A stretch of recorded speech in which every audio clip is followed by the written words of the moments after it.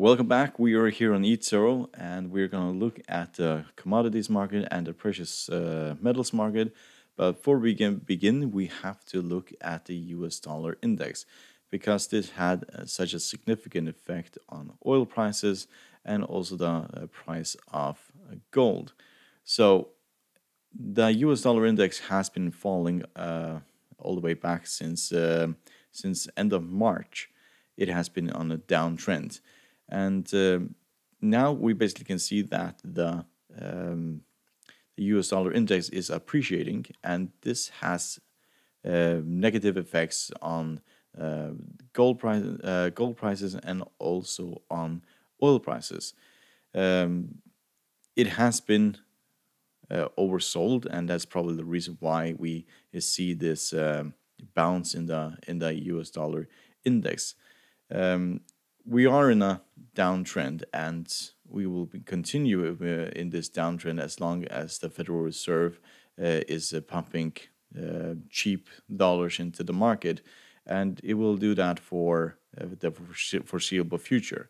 But from time to time, we will see these bounces because prices can't just go down it has to go up at some point. So at this point, we may see a US dollar increase all the way to the 50 moving average. And that is problematic for gold prices and also the people that are bullish on gold and are bullish on oil, because there's a negative correlation between the US dollar and oil prices and gold prices. So what we have been seeing the last 4 trading days is that we bottom out at 91.69, and since then we have basically slowly, gradually appreciated in the US dollar index. And if you look at the technical indicators, they're all pointing that we are basically going to go higher. It's not moving significantly higher, but it technically may go much higher.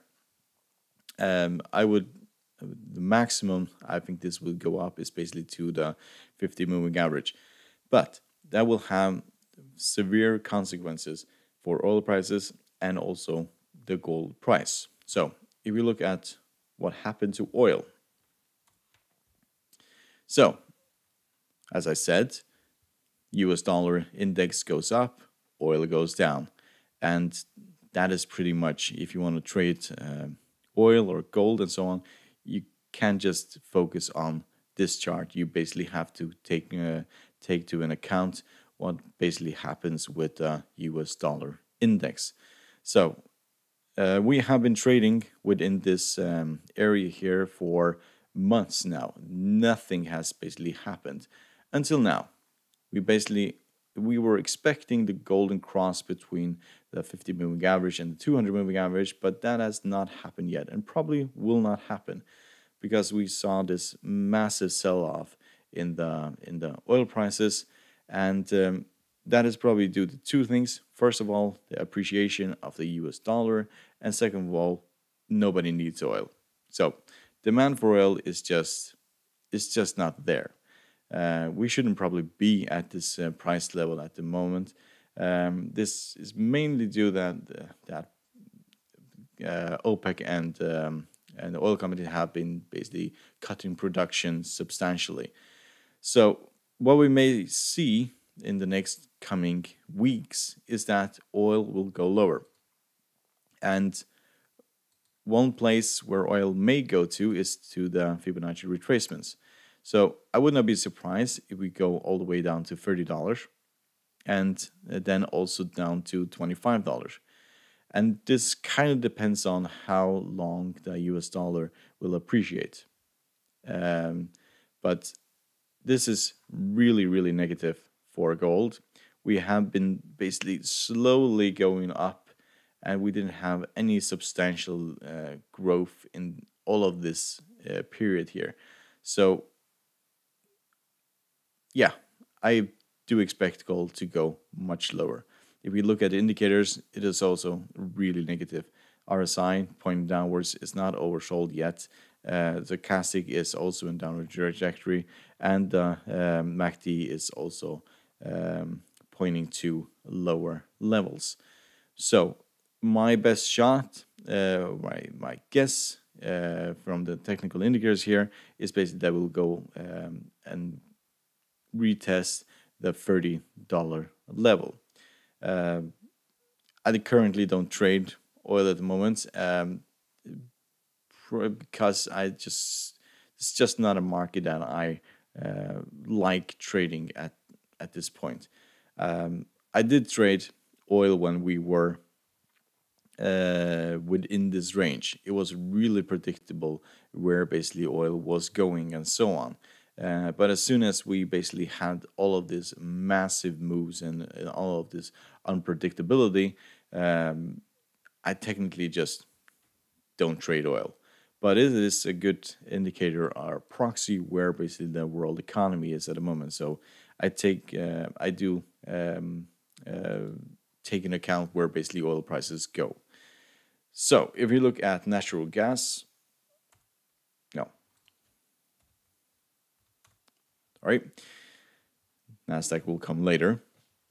If we look at natural gas, we can see that we got all the way to this level, which was previously all the way back in October 2019, was a support resistant level.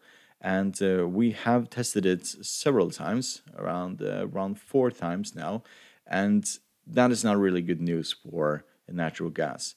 At this point, we'll probably see a substantial pullback at this point before we go higher. As long as the weather in the United States is basically having its heat wave, we will see natural gas go higher, like we did see all the way back in 2018, where we have had a really cold winter. So if weather conditions change substantially, then you basically see a big increase in the natural gas price. If it's very warm, it increases. If it gets significantly cold, it also increases. But at this point, I expect us to pull back, and we may pull back all the way down to the 38.2 Fibonacci retracement, and that would make sense because then we would also most likely run into the 50 moving average. So we'll have both the 38.2 Fibonacci retracement and the 50 moving average as support, and we probably make something similar to a flag before we technically go higher. So at the moment, just wait for natural gas. It will go higher, but at this point, you'll probably see a pullback. So copper. So copper created this really bullish flag pattern here. We have been on a significant bull run ever since the end of March. And we created this flag, and then we basically shot up even higher. And we did get past this previous resistant level, and at this point we'll most likely go to this next resistant level, which is at 31.64, and after that we'll go to the all-time highs at the 33.30. It probably will take a really long time, but at this point there's nothing that is in the way for copper to go higher. If we were to break down, we would have broken down here. That did not happen. This was clearly a bullish flag, and at this point we'll only grind higher.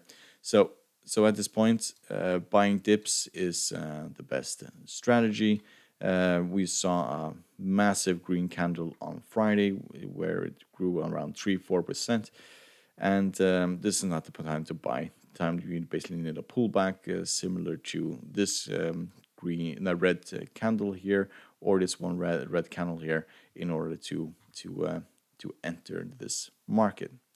So you look at gold. So, yeah, So the reason why I showed you the US dollar index is because it has such a significant effect on gold. So if US dollar appreciates, that is not a good sign for gold. We have basically been seeing that the last 4 trading days since Tuesday. We saw this really negative candles here, and we basically broke down. Didn't do a very good job in gold. I basically entered the market around here because I was expecting a bounce, but we fell even more. And at this point, I am skeptical whether or not we are going to go higher or not. So gold is slowly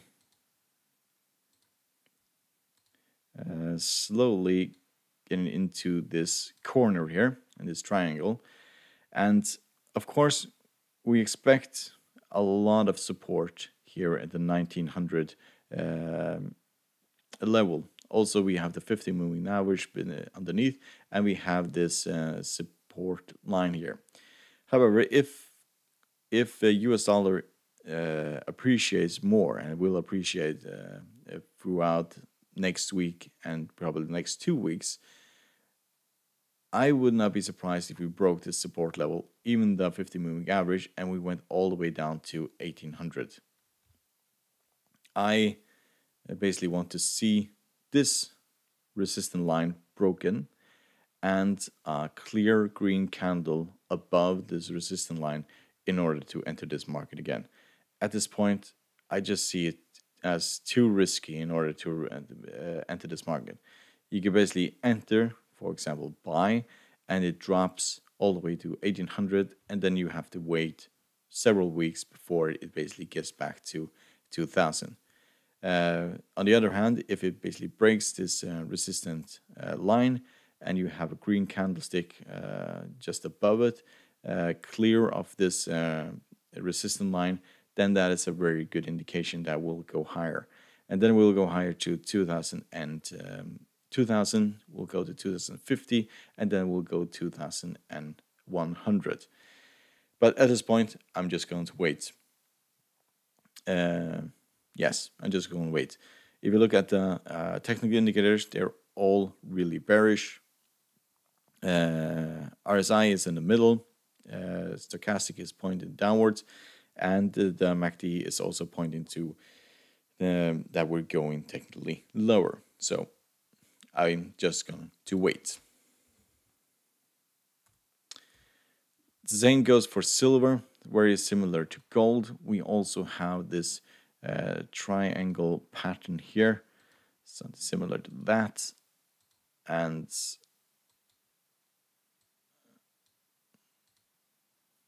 here. So we're trading basically within this triangle, and we're going into this corner. So if we break this support line here, we'll probably go and test the 50 moving average. And if we break above this resistant line, we'll go higher. We'll go to 30 and beyond that if that 30 breaks. Another way to look at this is basically look at the Fibonacci retracements. We go here and here. We can see that that the first Fibonacci retracement is around 38.2, and this is also where we have the 50 moving average. If you go all the way down there, probably that would be a fantastic entry if you go all the way down there. I don't expect us to go down to 50 or anything. That will be that is not expected. So look, cocoa.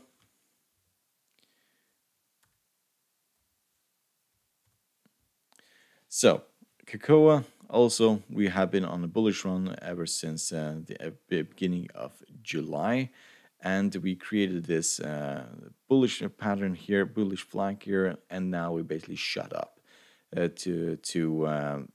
we went all the way to 27.05, and now we have this massive pullback, and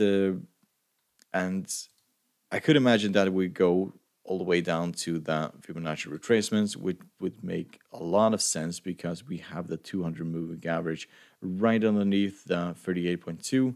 So you should see a lot of resistance in this area. This was also a previous support in this area. There was also previous support.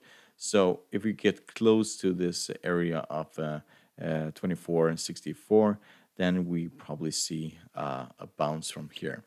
At this point, all the indicators are pointing that we're basically going lower. We were overbought, and now we're basically RSI is showing downwards.